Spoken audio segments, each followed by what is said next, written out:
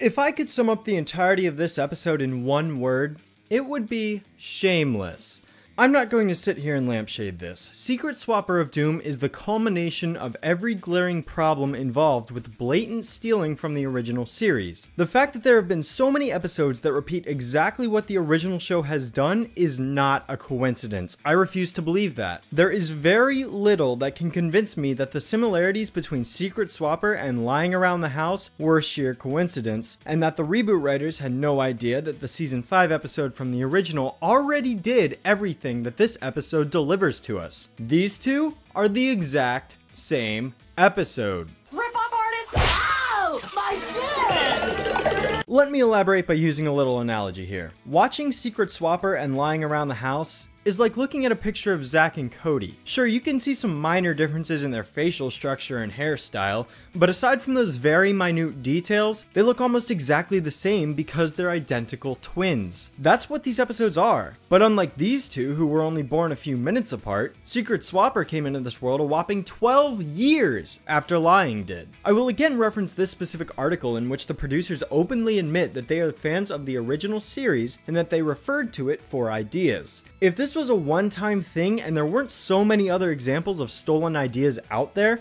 I'd probably let this one slide and queue it up to pure happenstance. But since that's not the case, I'm not going to sit here and keep quiet about how much this bothers me. If they wanted this show to have a new identity, why did they do the exact same thing that the old show did? That's not new. There's no twist, there's no spin. The only difference between these episodes is that Secret Swapper relies on secrets instead of lies. Otherwise, the story progression, the manifestation and defeat of the monster, the ultimate Aesop, everything about this episode is a one-to-one exact copy. I can't defend this. There's nothing I can say that can justify blatant recycling of an episode. And believe me, I'm trying to play devil's advocate here. But this is just so lazy. But that's the biggest problem I have with this episode. It's sheer lack of creativity and obviously stolen ideas. I'm not exactly surprised because shows reusing ideas that have been done before isn't anything new, but the fact that this has happened so frequently from the own franchise no less is why this is such a prevalent issue.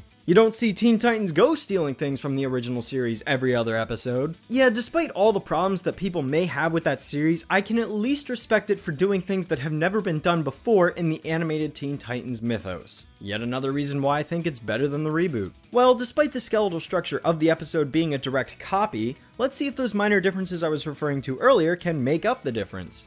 Ha ha ha, I'm just kidding, it can't. Secret Swapper begins its story with the professor going through a bunch of his old belongings from his younger days and looking back fondly on those nostalgic memories of when he was a kid. You know, it's scary how I'm only 20 years old at the time of making this review, and yet I can already relate to this. The girls decide to show up and ask the professor what he's doing, with Bubbles discovering the professor's private journal and begging to know what's inside. Okay, so we have some basic foreshadowing here. The episode presents us with a very specific item that's going to be important later on based on the way Bubbles mentions this thing twice during the opening act. It may be a bit obvious, okay, it's actually very obvious, but it gets the job done. I'm also keen on how Professor Utonium mentions the word secret in passing, as it is a good way to sneak in that buzzword that also appeared in the title card. Again, foreshadowing that this journal will make another appearance later on. Despite her persistence, the professor refuses to let Bubbles read his private journal and sends them off to school, where we see Blossom is passed a pop quiz with shining colors, as should be expected from a character like her. Bubbles, unfortunately, wasn't nearly as prepared.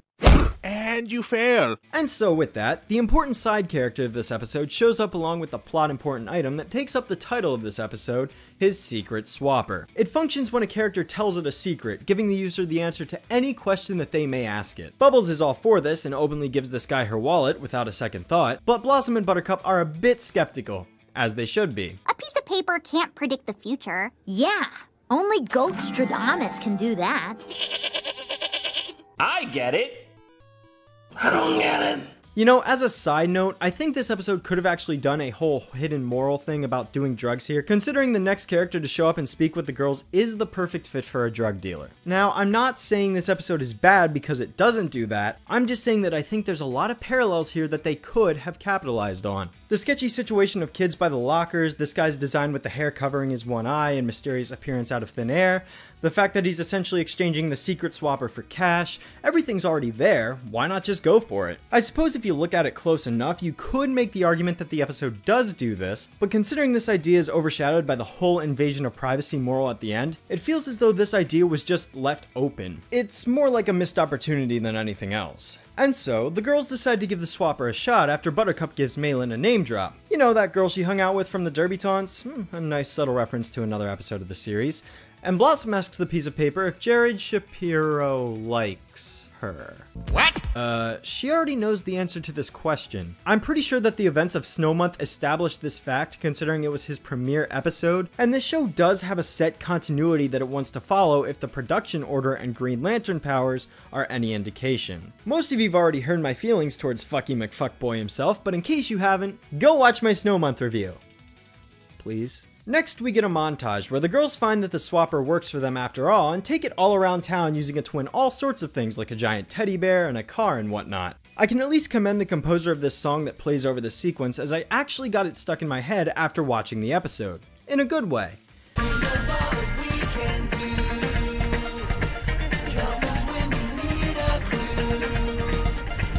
Anyone else getting some major Sonic Colors vibes from this? I'm gonna reach for the stars, although they look pretty far. The only thing I really dislike about this song is that it does end kind of abruptly. Wow. I don't know, it just feels like the last line should have been a bit longer if you ask me. I did like the Let's Make a Deal reference too. Question number 1.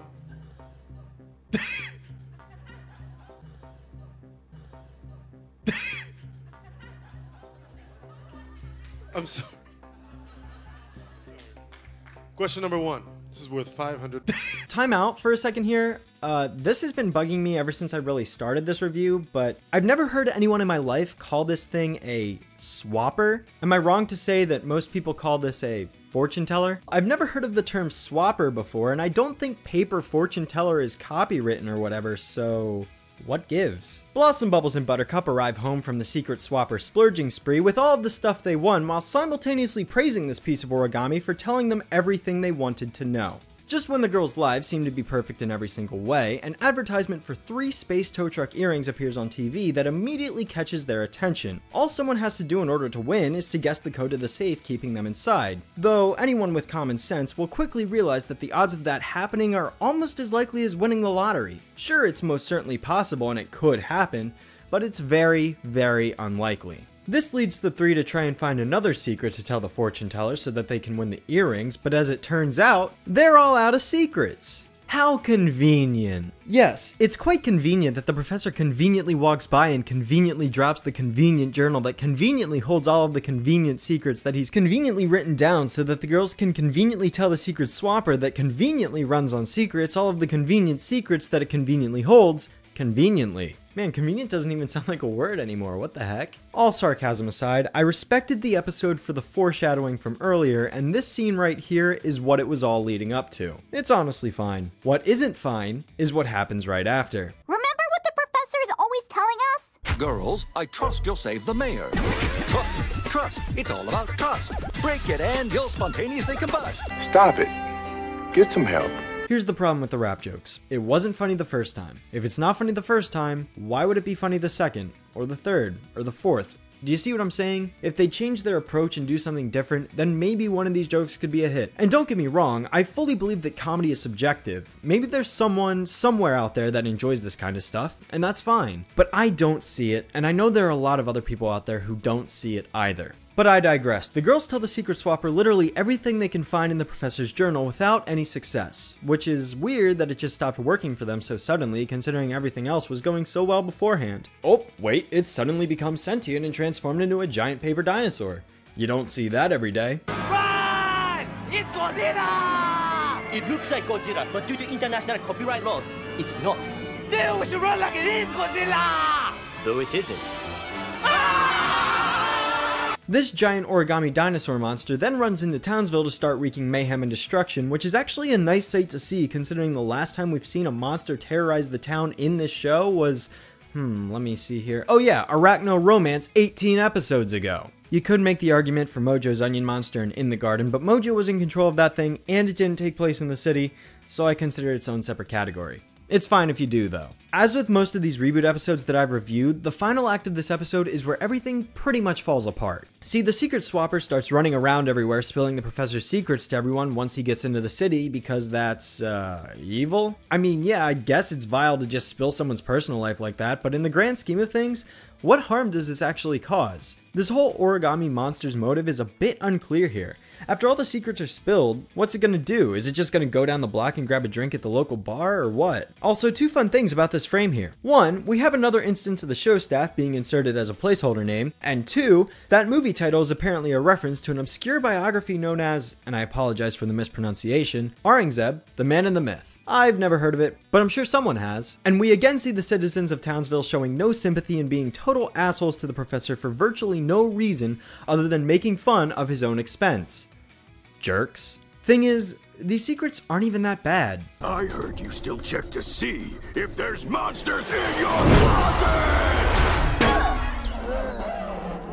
That's fair, I guess. I mean, when I was younger, I learned that there was actually just a friendly darkness guy in there who really likes to play cheese and crackers, but other than that, there isn't much else in there. I heard you sing show tunes in the shower! Okay, who doesn't do that? Let's be honest here. I heard the professor's in love with his pillow, Dr. Flufferstuff! I can't actually defend that one. It's pretty pathetic. But like, all of these things that show up in the background, I'm sorry, they're really not that embarrassing. He snores like a lot of people do. He likes turtlenecks, which there's nothing wrong with that. Oh, and this is my favorite one by far. I laugh even when I don't get the joke. Oh, the irony.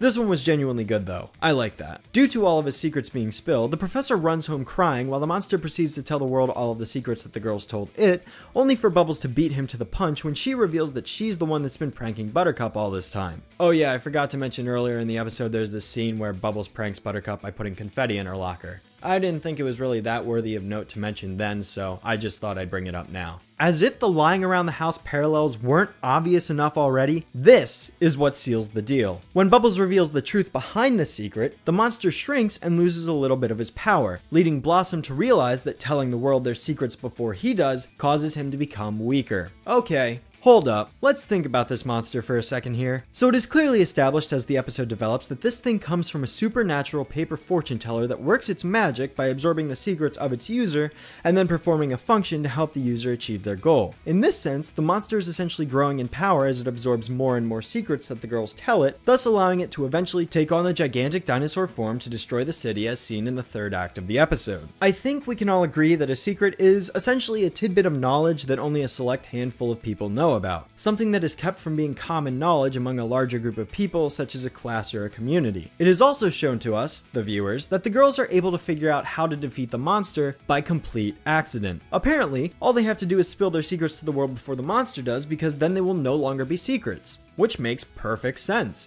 If the girls tell the world all their secrets that they shared with the swapper, then those statements become common knowledge and nullify the secludedness that makes the secret a secret. Therefore, the swapper would lose power because that's one less secret it has giving it strength. Problem. And when I say this is a problem, I mean this is a big problem. Why does the swapper go around telling the professor's secrets to the world? Based on everything that I just elaborated on, would you not agree that this swapper should be weakening itself every single time it says something about his personal life? He's telling the world things that people didn't know. He's ruining the secretive aspect of the statement, and thus it is no longer a secret. Therefore, he has one less secret giving him power, ergo, he is essentially destroying himself. This, to me, is a major oversight on this creature's actions. Why would this thing be able to tell secrets to the world and remain perfectly fine, but when the girls do it, he gets weaker? I'll tell you why. Inconsistency. It's the word that I tend to throw around whenever I talk about plot errors like this, and I will continue to bring that word up repeatedly as future reviews come out because it's the perfect word I can use to describe 75% of the reboot's problems. Here's one of my secrets!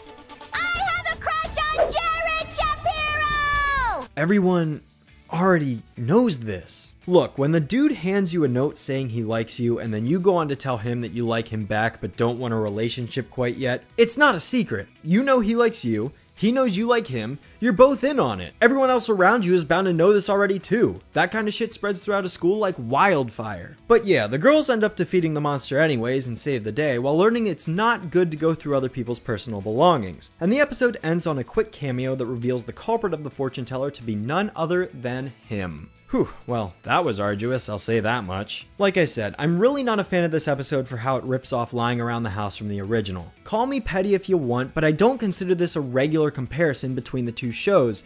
This is blatant copying. Lying did the exact same thing in the way it had a white monster spawn from the girls telling a bunch of lies, which allowed it to grow in strength, so much so that it became powerful enough to start wreaking havoc and spreading lies itself, which, by the way, were the source of its power just as the secrets are to this thing, and the girls ultimately defeat the monster by telling the truth. Literally just replace the word lie with secret, and you get this episode.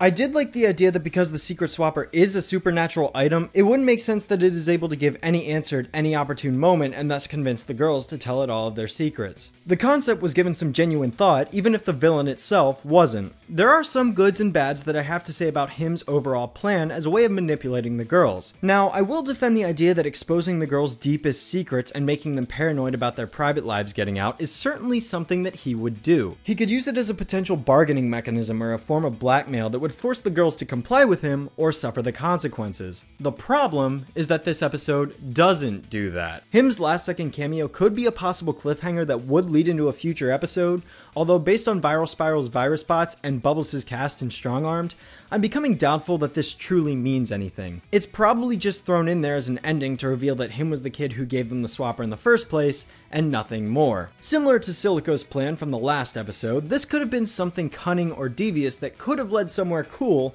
but instead, it's just a talking paper dinosaur revealing the girl's personal information when said information isn't even that bad to begin with. It feels like this was a concept that would have suited the original show perfectly, but it got watered down and softened to fit the modern day trends of this show. I honestly couldn't even recommend that you try this episode because you're better off watching the season 5 episode from the original. Take my word for it. Secret Swapper?